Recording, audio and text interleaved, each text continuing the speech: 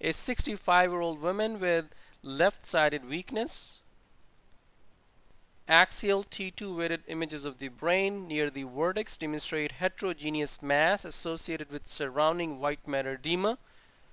The mass is positioned just anterior to the central sulcus.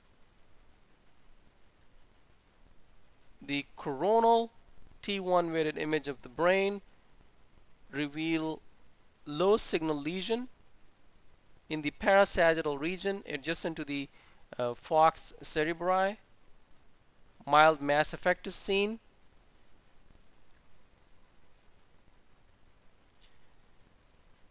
Axial post-GAD T1 weighted image demonstrate intense peripheral enhancement of the lesion.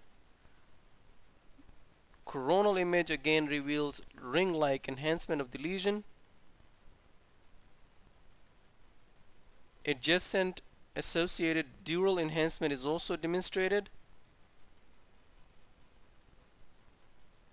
MR findings are compatible with a parasagittal meningioma.